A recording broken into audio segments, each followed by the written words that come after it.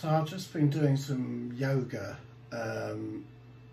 Well, I mean, I downloaded an app that my friend recommended, which, mentally is like starting to do yoga, because a lot of yoga's in your head.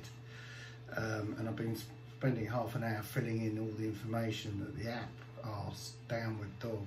I mean, what type of voice do you want? Do you want melodious or soothing? I went for soothing. What kind of music? I always think Peruvian pipe is appropriate for that kind of thing.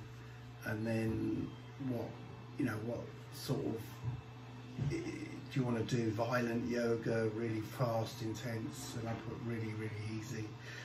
And what kind of injuries have you got? All this shit. And in the end, it felt like I'd done half an hour of yoga, even though I hadn't really sat on the mat. And then I realised I don't actually like yoga. I mean, it all came flooding back. In my head, I thought, oh, I'm going to really enjoy this, but I never enjoyed it. I was shit at it. I hated the classes because everyone was better than me, and they could all bend in ways like doing the downward dog and putting their knees in places that I can only dream of. And I had to bend down. I actually sat on a chair because I couldn't, my knees are so bad. But because I was in the class, I was forced to carry on, and the teacher was very encouraging. So obviously, if you're on your own in the middle of a pandemic, you haven't got this motivation forcing you to do something you haven't got like.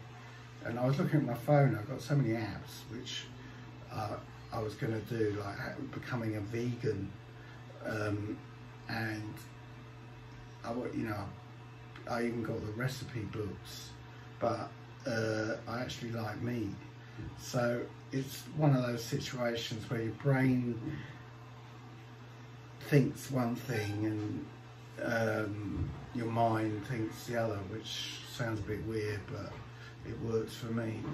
Cheers.